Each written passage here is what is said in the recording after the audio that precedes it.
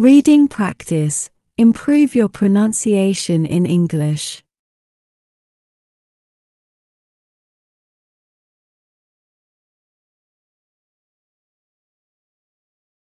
Third, Sandra says, "I'd ditch you both for a hot piece of Irish as any day." She's right, you know, Angie says. I saw her looking around last night for any excuse to not come home. I can't believe you, I say again, my hands pressed into my temples. You really wouldn't have cared. Valerie, look, Angie says. We're just happy we got to see you on this trip at all. You weren't even supposed to come. We've had fun, more fun than we've had together in a long time, and if you didn't go to Shambles or whatever with this guy, we'd have even more fun. But the whole reason for this trip isn't just for us to bond. It's for you to bond with yourself. To figure out what you want from life. To say yes when you'd normally say no, Sandra adds. It's January 1st and you've already failed big time. I close my eyes and try to calm my galloping heart.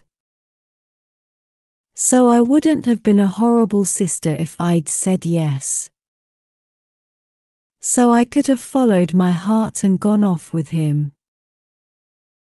So I could have thrown all caution to the wind once again to see where I'd end up. I have to think, I tell them, pacing around the couch. This is a big deal. It is, Angie says. But I mean, you could at least talk to him more about it. Find out for how long. If you want to stay longer than a few days, you need to know that. I don't know.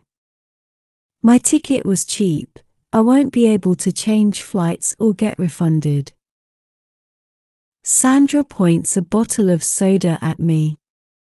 So if you stay longer, which I think you should because what the fuck is back in New York for you anyway, I would make him pay for your flight back.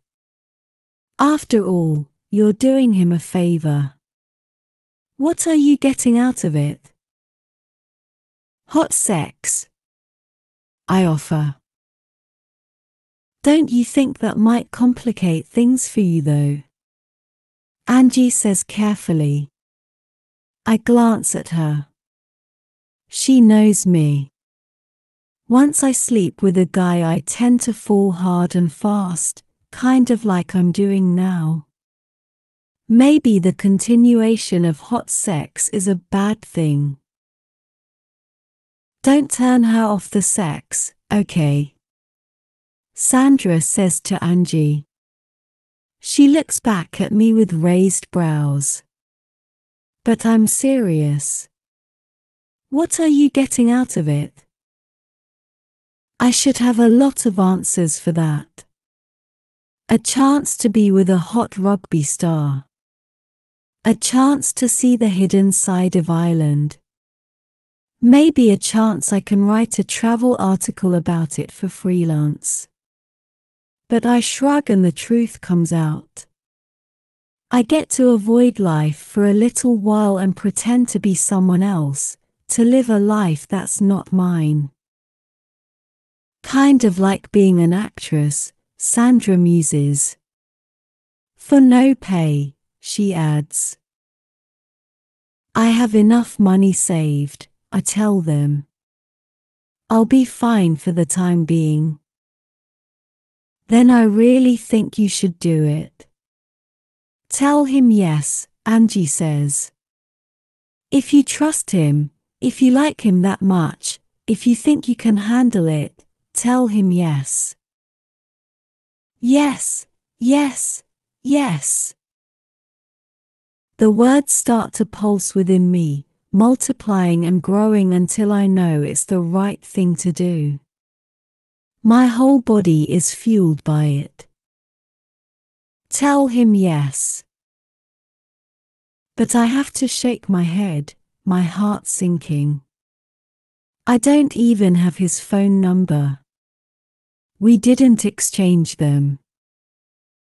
Yellow pages. Angie suggests. Though I guess the average person doesn't list themselves anymore, let alone a celebrity. You know where he lives though, Sandra says. You just came from there and you have a good sense of direction.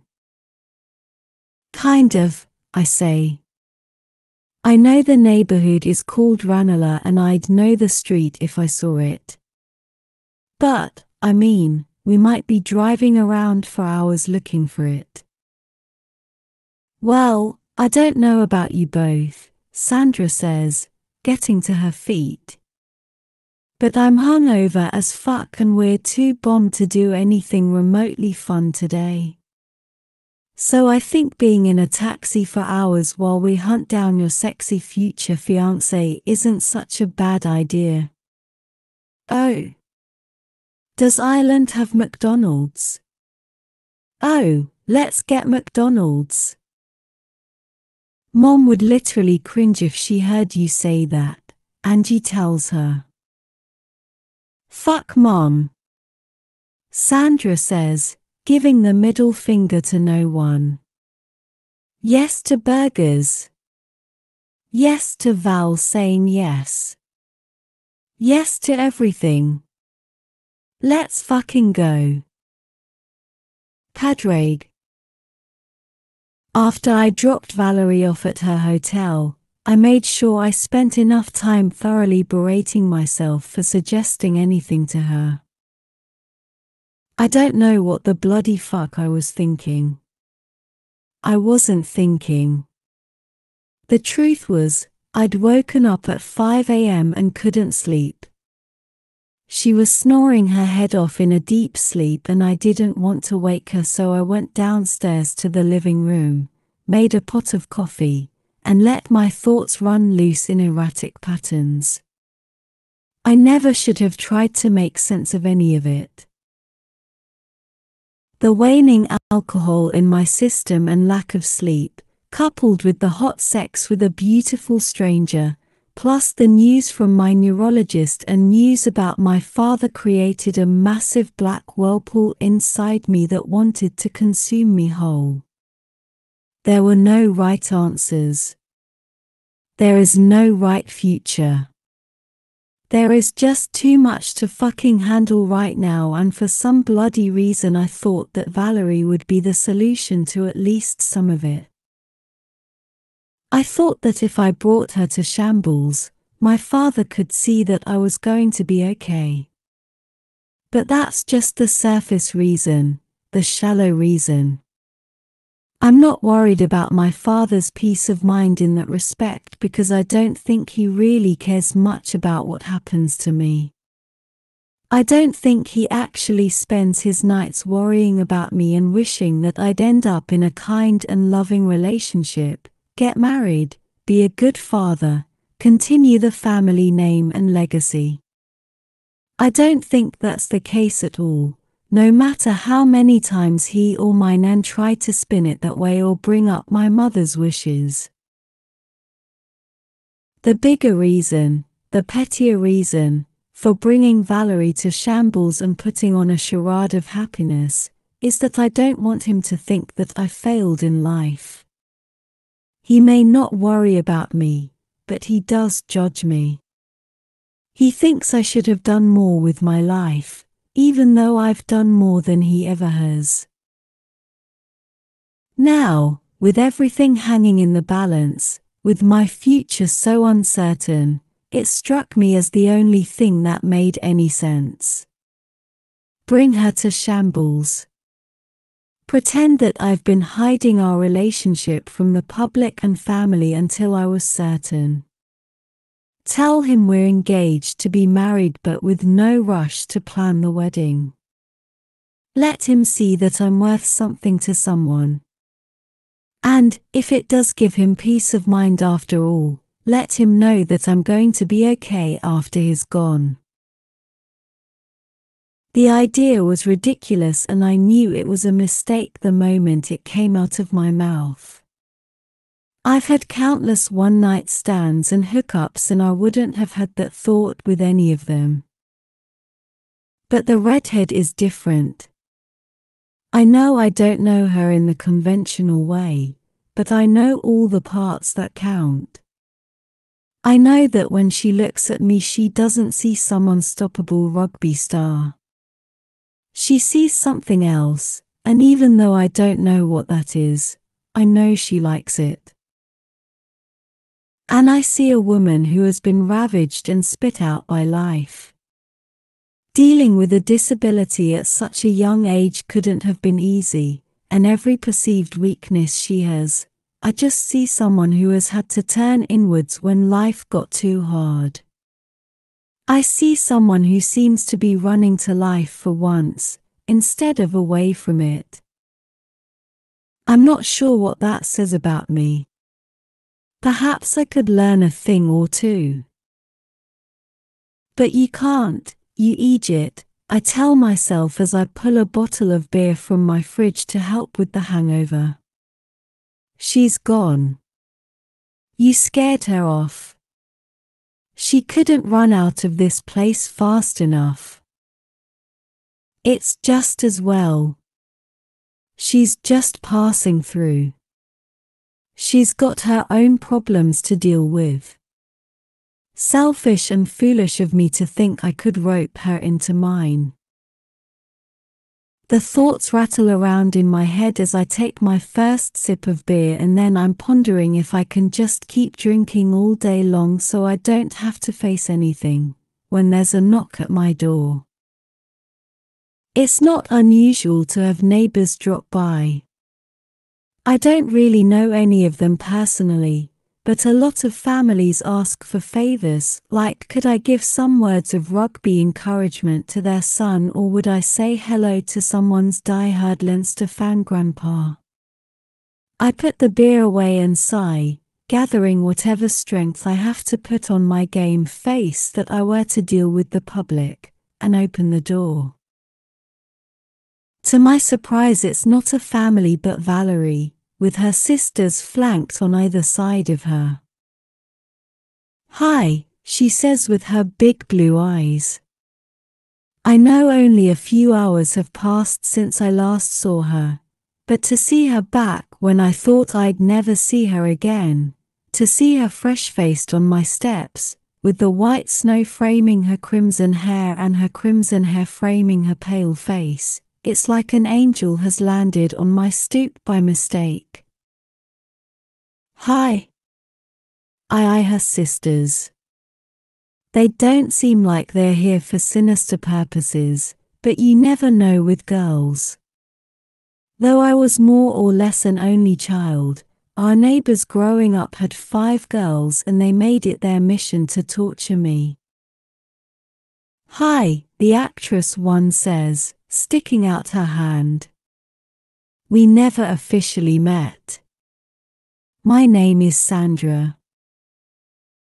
"Hi Sandra," I tell her, giving her hand a firm squeeze, impressed at the strength of her handshake. "Very professional.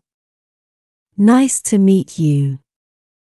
What can I do for you all?" "Your accent is amazing," Sandra says, gushing. "So maybe just keep talking." Valerie clears her throat and steps forward. "I didn't have your phone number and I wanted to talk to you, so I had a taxi drive us around until I recognized your place." I raise my brows.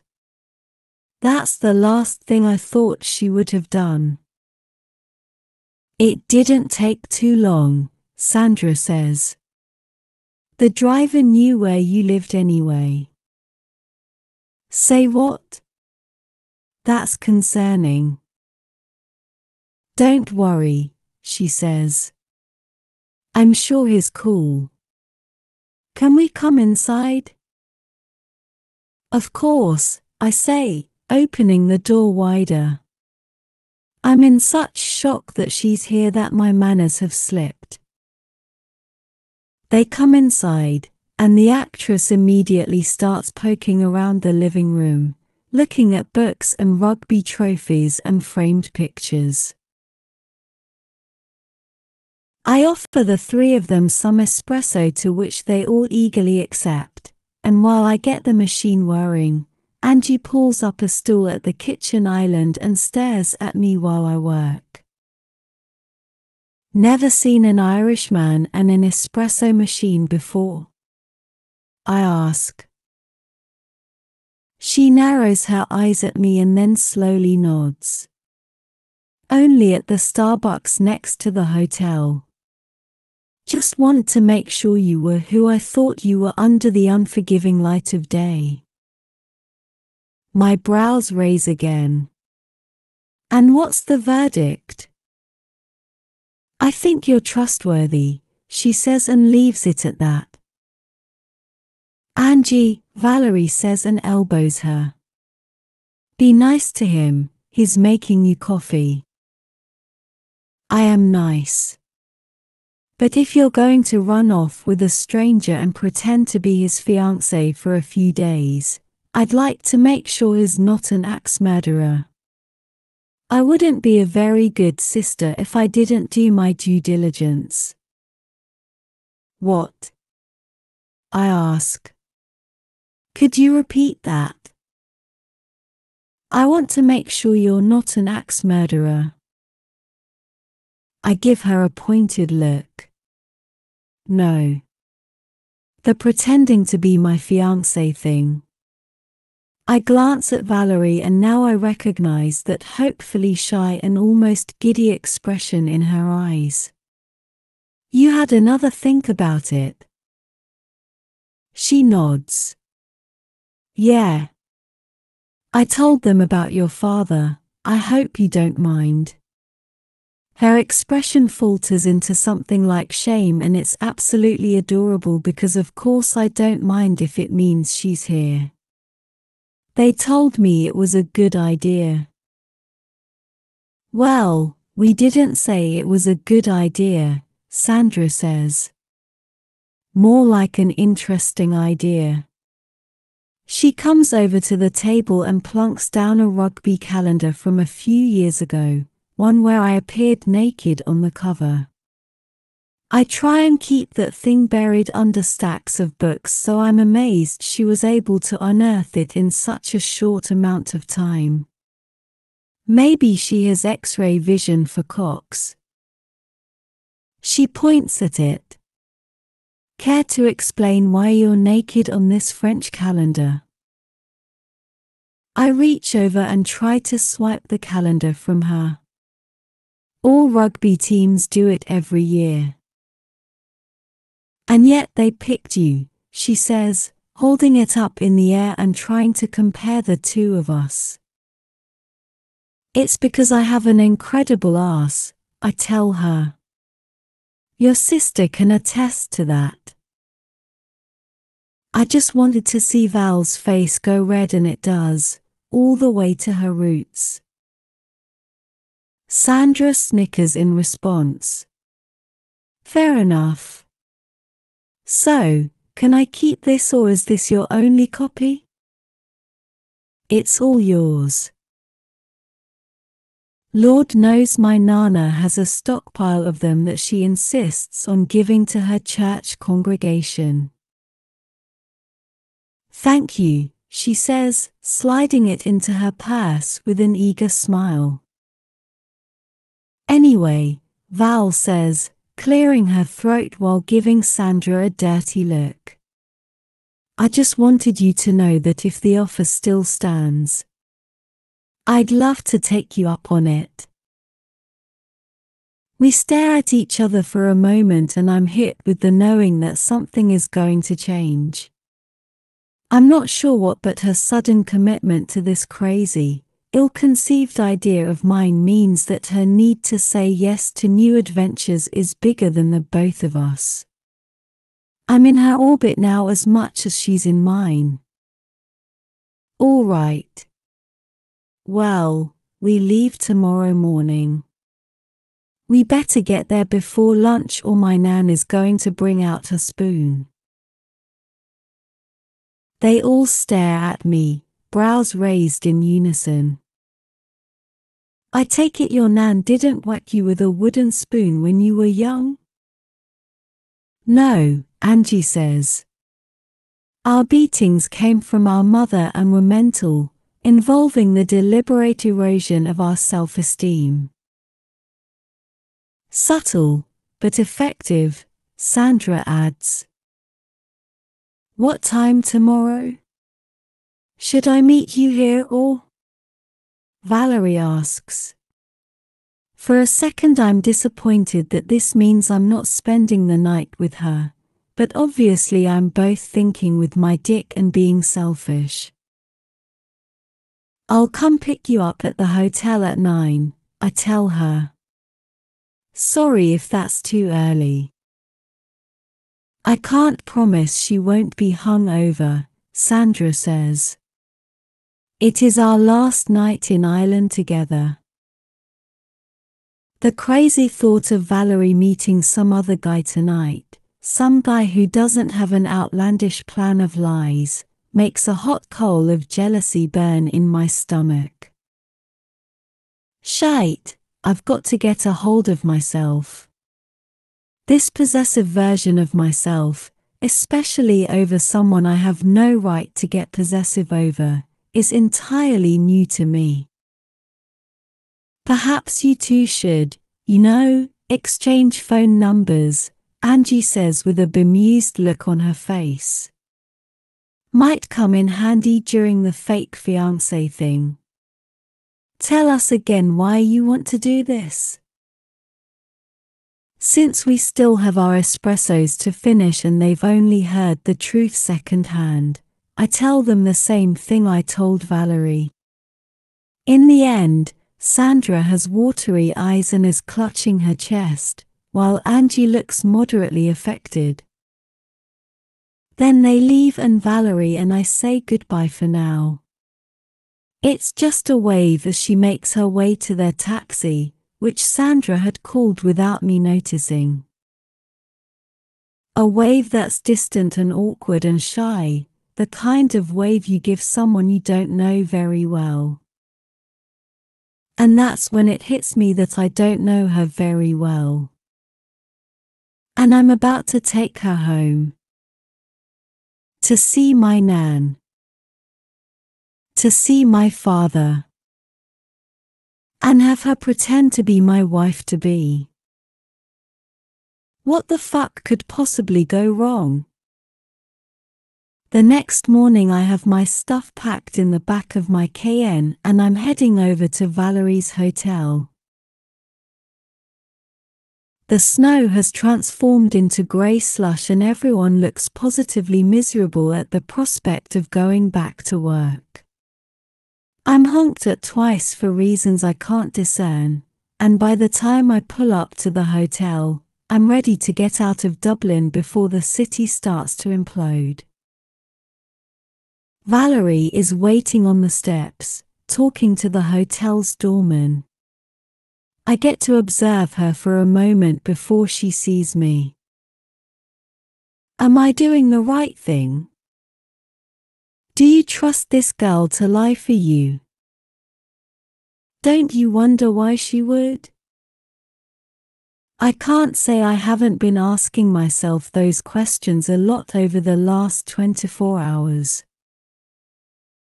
But now that I'm looking at Valerie, the doubt subsides. Just enough to think that maybe this will work anyway. I mean, the woman is gorgeous.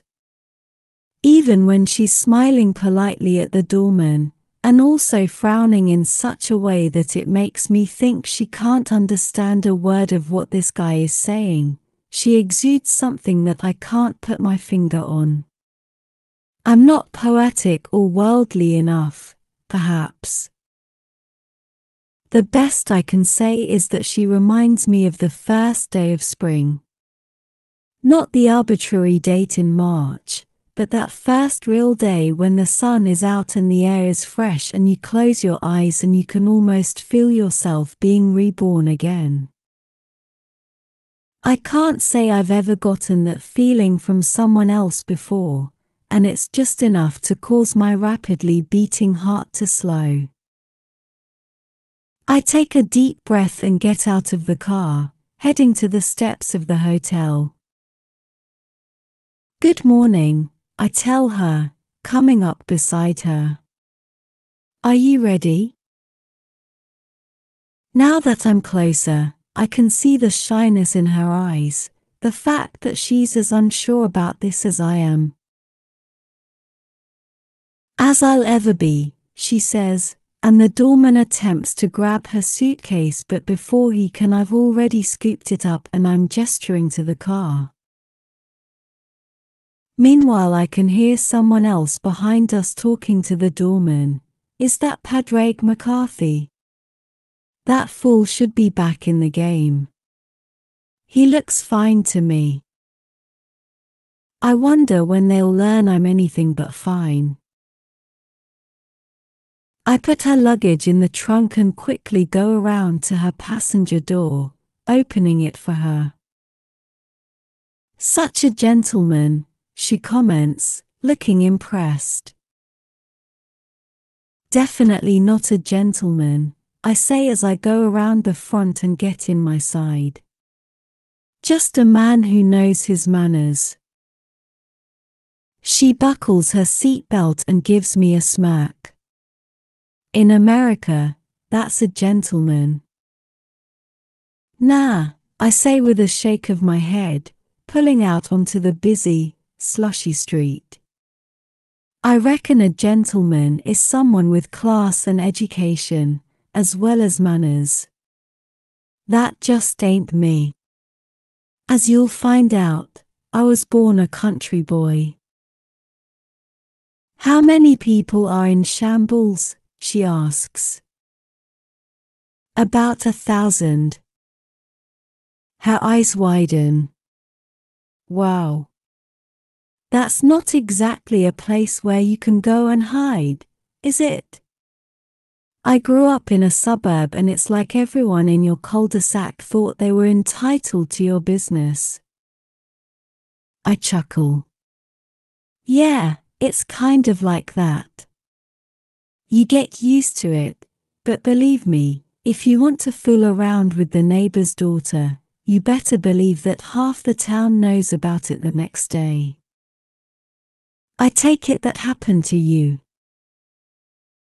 "Yeah, but they had a lot of daughters, so it was a common occurrence." She laughs and runs her fingers down the side of the window. "Well, I have to tell you that as nervous as I am, I'm looking forward to this." "You're nervous?" She rubs her lips together and nods. "Oh yeah. I mean..." She tilts her head to look at me. "This is sort of insane, you know." I'm aware. But it takes two to do something like this. One to suggest it and the other to go along with it. Ever the diplomat. But I'm serious. She clears her throat.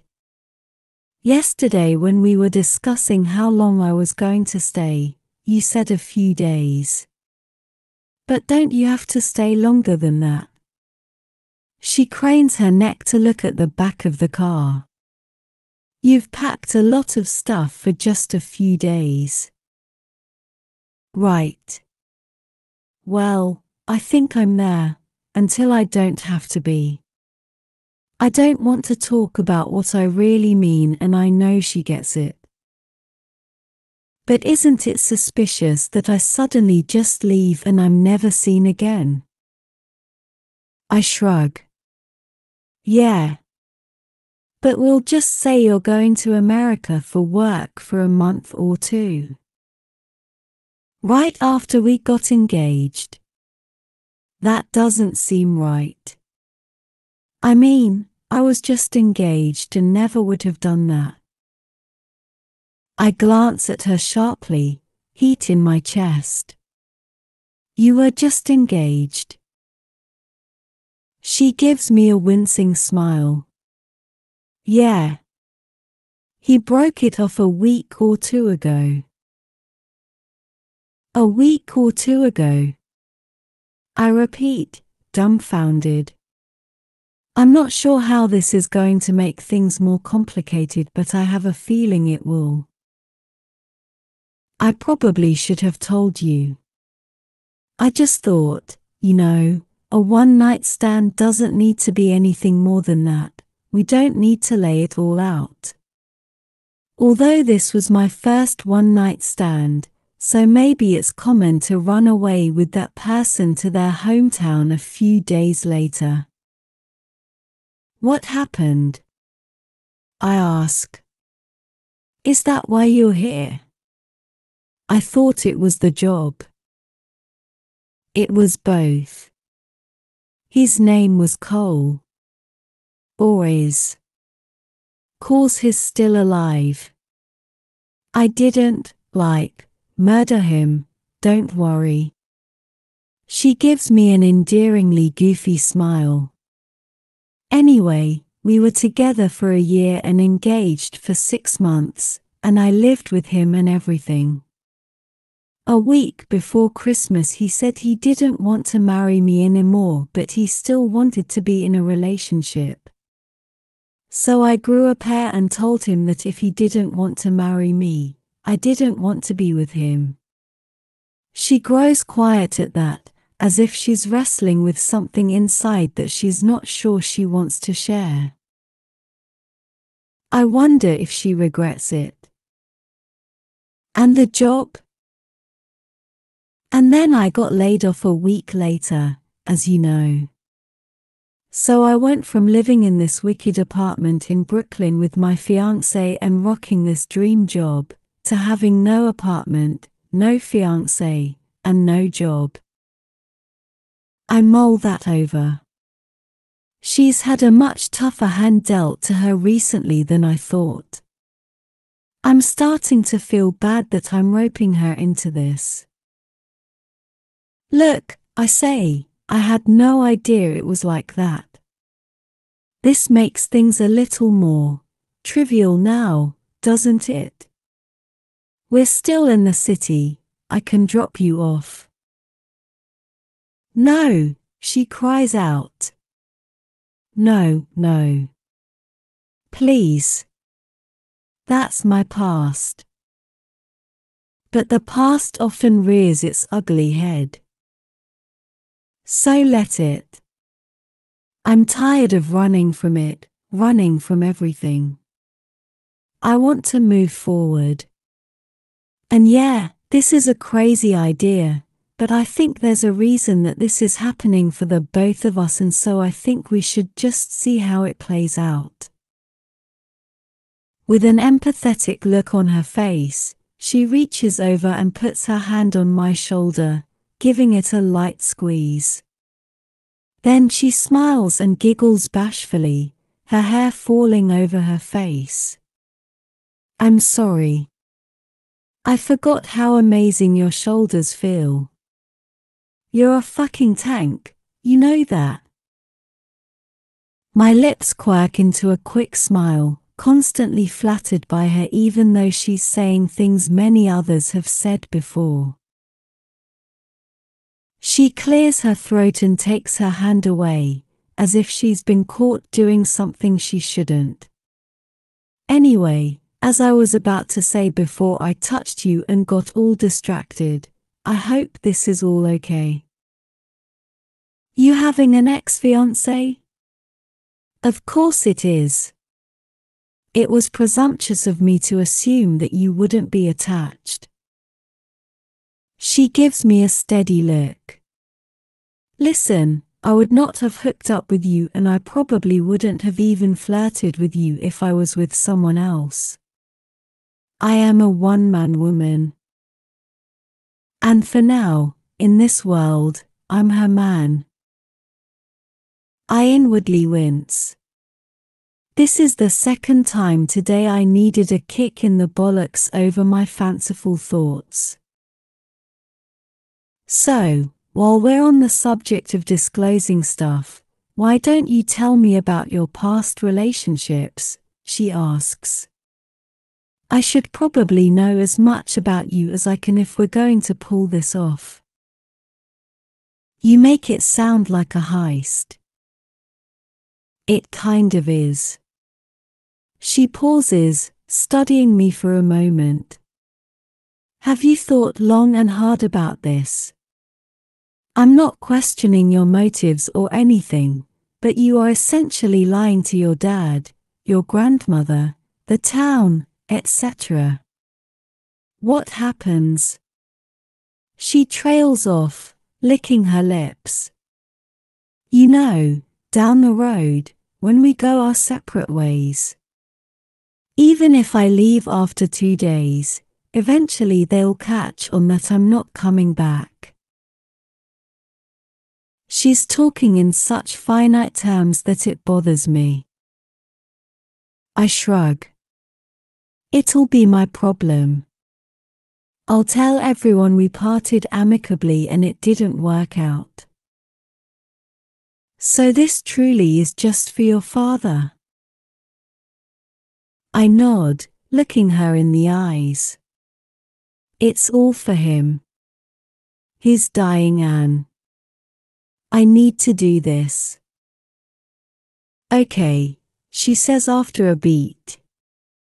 Okay. She's smiling now. I'm going to help you in whatever way I can. Now, let's get started on the nitty-gritty stuff first. We have, 2 hours in this car? Let's see if we can create a believable relationship in that time. Valerie. I've never had 2 hours fly by like this before. Then again, I've never been in a car with such an enigmatic and striking human being before.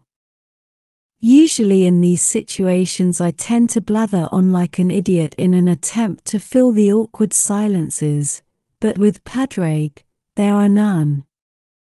We've been talking the entire time, hammering down the details of our faux relationship.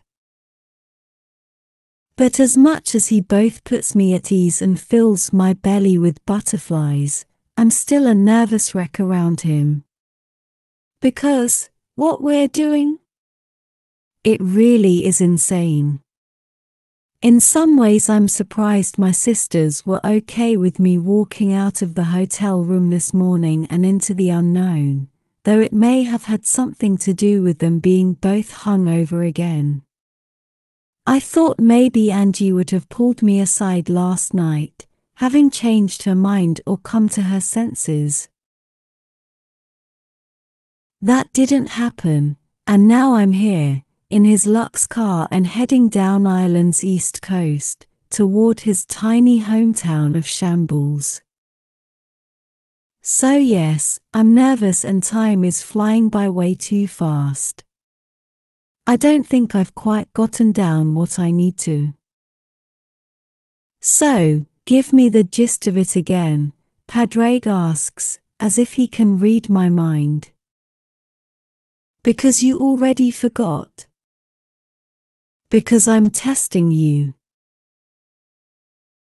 I purse my lips together as I try to suss him out. Fine.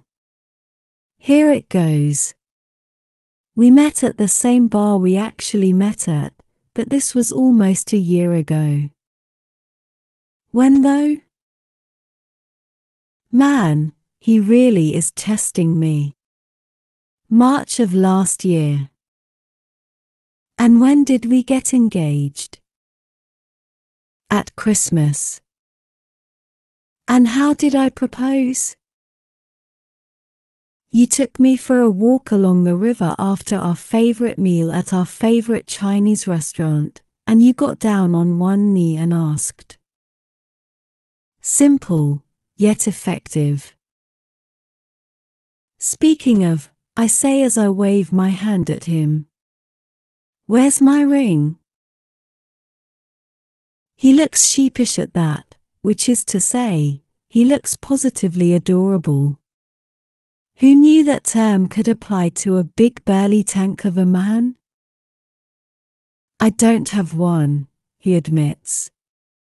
Everything was closed yesterday and it's not like I keep spare engagement rings at home.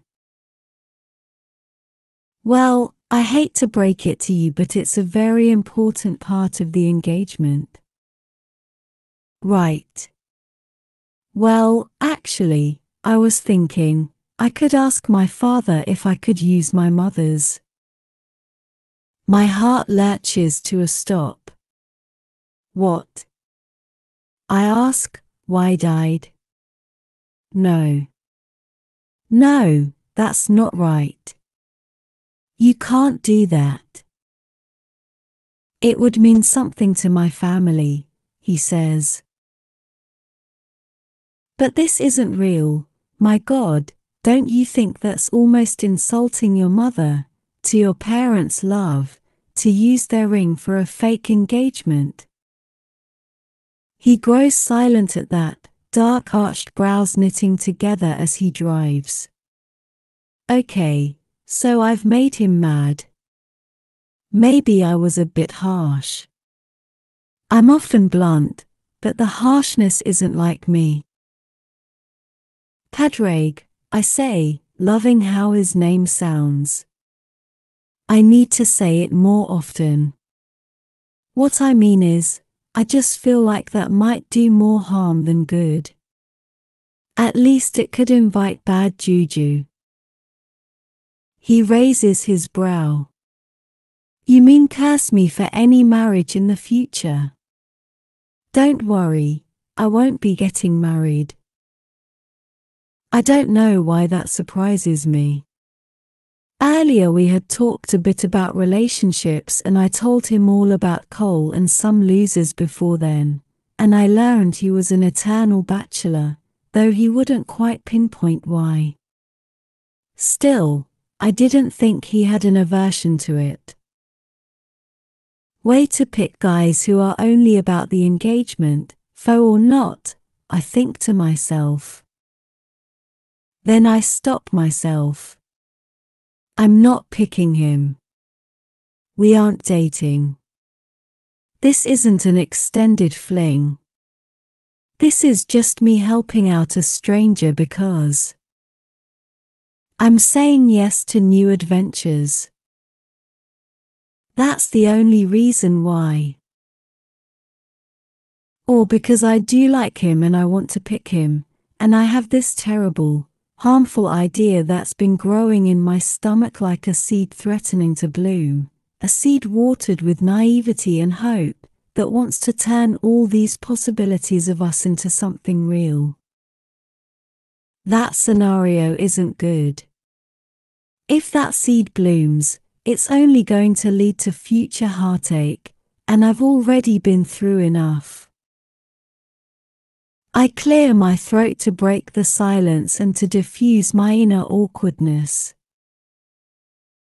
So, what's our sleeping situation when we get there?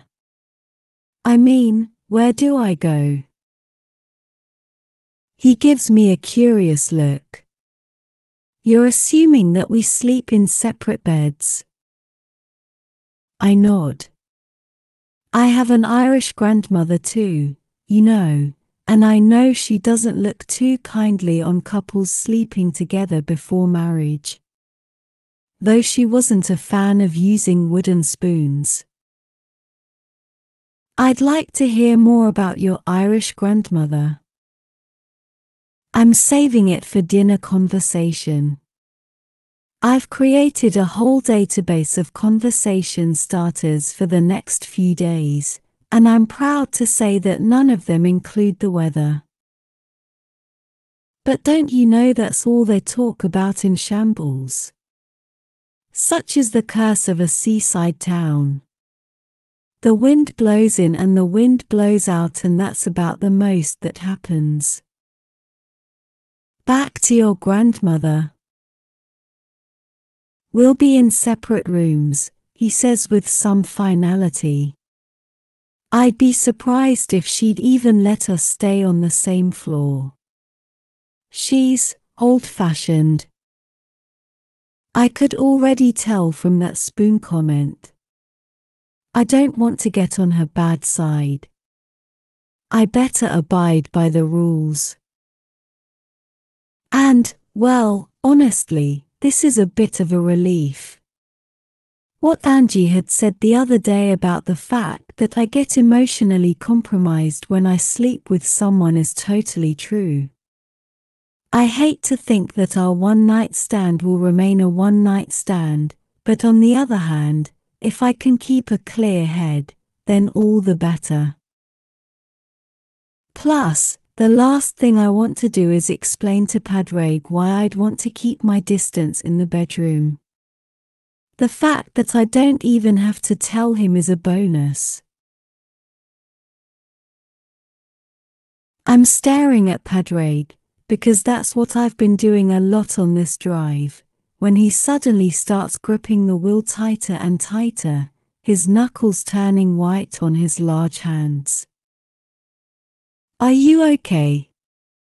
I ask him just as his eyes pinch shut in pain. I look to the road and the fact that we're on the wrong side is confusing me, thinking we're going to die. I'm not used to the way they drive here yet. Then when I look back, his eyes are open and unblinking. I'm fine, he says.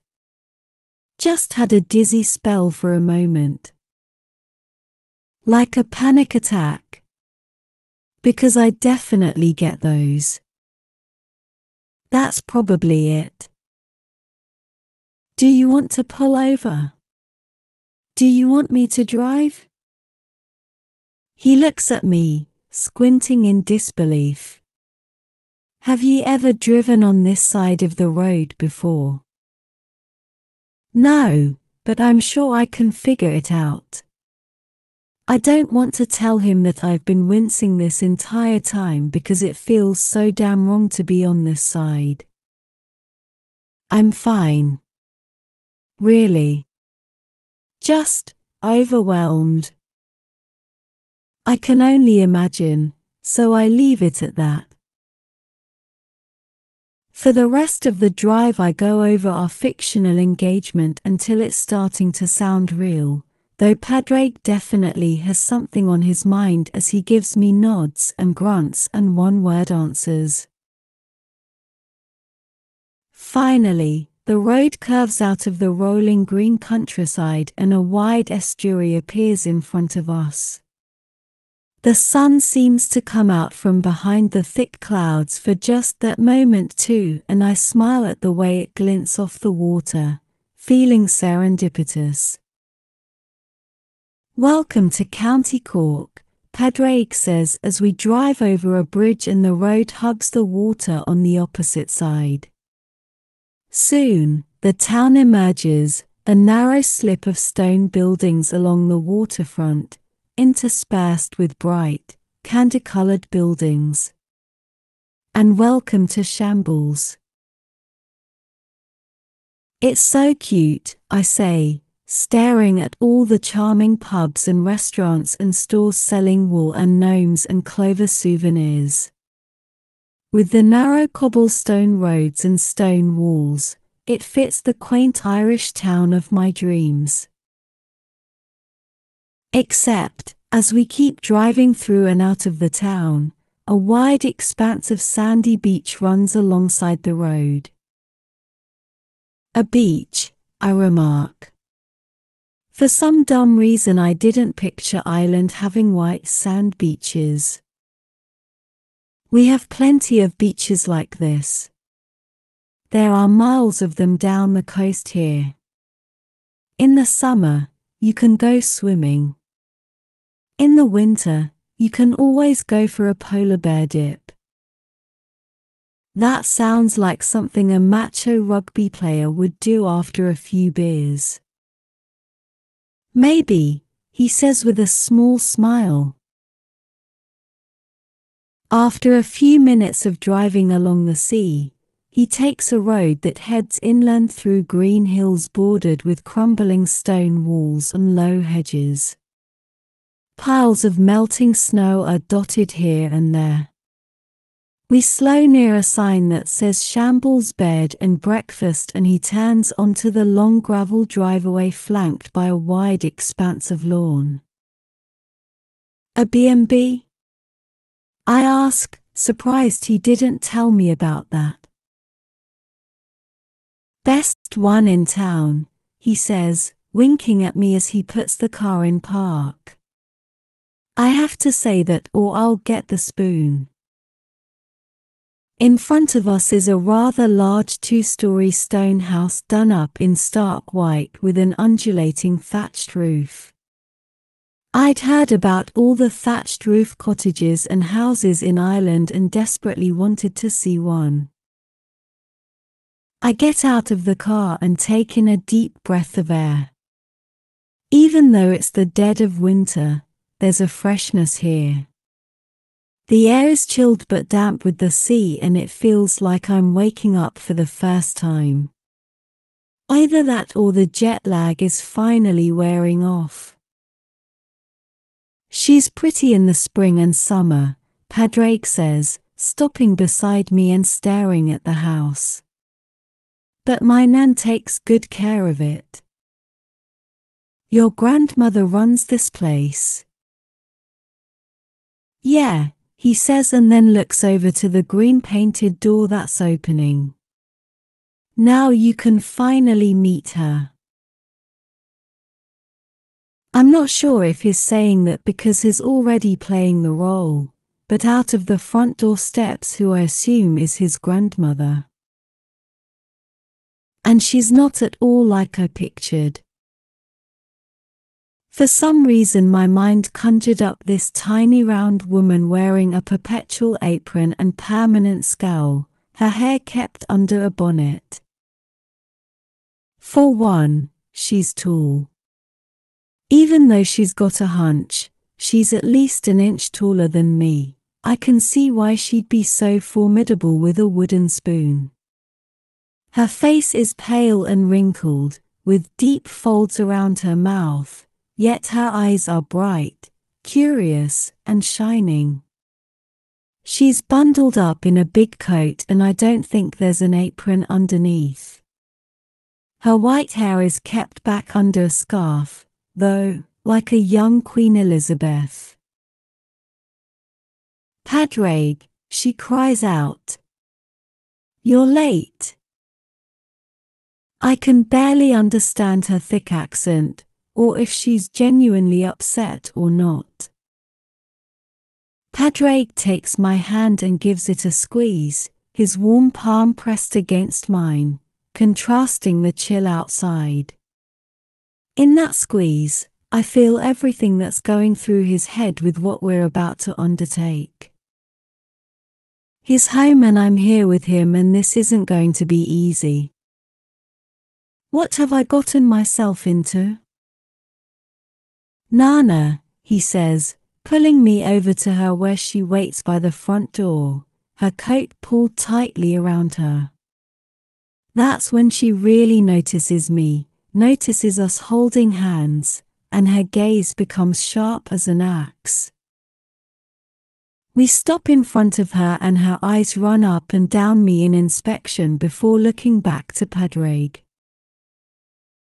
Where are your manners, boy? She says to him, jerking her head toward me. First of all, you haven't introduced me to your girl here, and second of all, you never told me you were bringing company. I should have known. I could have cleaned up. The good Lord knows this place could have been fully booked and there would have been no room for her. Padraig gives her a patient smile. Are the rooms all booked up? No, she says almost angrily. It's January. There's only the Major here. The Major? I ask. That's what I call him, Padraig says to me. Ever seen Fawlty Towers? I nod. Well then, you know the Major is the old man who lives at the hotel. We have a Major here. He has a name, his grandmother chides him, even though she's the one who called him the Major first. And speaking of names, what the devil is your name, miss, since Padraig has lost his manners somewhere on a rugby pitch? I hold out my hand. I'm Valerie Stephens. Her skin is rough and calloused and she gives my hand a bone-crushing shake. I try not to wince. You're a Canadian, she says to me. No, American, I correct her. I'm from Philadelphia. But I live in New York. Or, I did. Her eyes narrow at that. Very unimpressed. I've noticed a bit of hostility from people here when I tell them where I'm from. Yeah, she says carefully. She brings her sharp gaze to Padraig. Where ye find this one then? Don't think you've ever brought a girl home before, let alone some American. Ye snatching up tourists? Kind of. How about we make the introductions inside where it's warm, Padraig says. And where's my hug, anyway? He gently pulls his grandmother into a big bear hug and my heart seems to grow a few more sizes. OOF, she says, trying to get out of his embrace. You trying to kill your owl Nana? She manages to pull away and heads through the door. Okay, come on, come on. I'll get a pot of tea going. We step inside the front hall and I'm immediately met with a rush of warm air. The place is all white stone walls and wood floors and so many cozy earthy knickknacks and thick rugs all over the place. Hang up your coats on them hooks. Take off your shoes, she says to me, pointing at my boots. Put on those slippers, miss. You too, boy. I hang up my coat and quickly unzip my boots, picking out a pair of handmade wool slippers that are all lined up in various colors and sizes along a low bench. I put on a pair of dark green ones and to my surprise Padraig chooses hot pink. I giggle, and he shrugs. They're the only ones big enough for my feet. I know my nan knitted these as a joke, she just won't admit it. What are ye blathering on about? She says as she disappears around the corner. Don't think my hearing has gone. The devil has cursed me for having to listen to your nonsense until the day I go. She then mutters under her breath, won't be a moment too soon. I look wide-eyed at Padraig. She's both hilarious and intense in her grumpiness.